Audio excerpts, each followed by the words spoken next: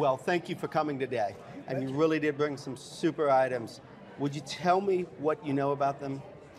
Very little, but this is a Tiffany, I know that much. Okay, great. This is Gorham jewelry. Unknown and unknown. You know who that is. Okay, so let's look. Look at the little guy.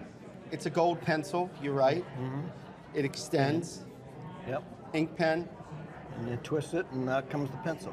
And it's a pencil. Yeah. These were really collectible, not so much anymore. And sadly, this one is gold, so the value would be about $750. Wow. Not That's a tremendous amount. No, that's all right.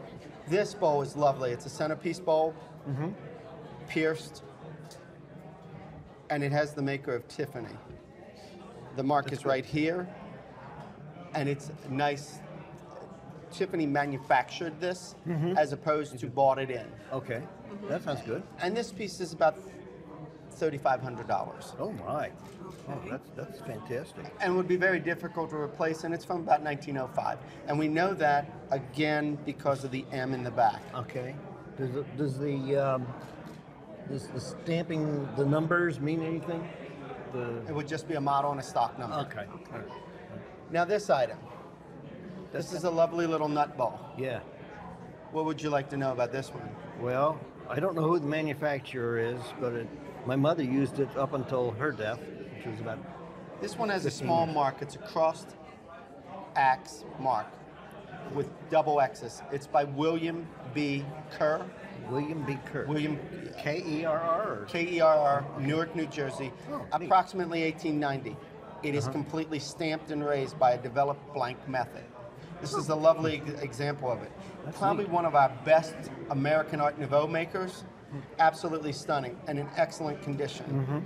There's no holes in it. No. So that's been That's good. Now we have this. This is one of those very rare pieces we get to look at. It's in the original box. The box was used for display purposes in the store.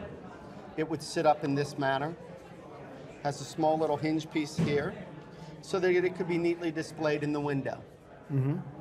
It's comprised of amethyst and pearl.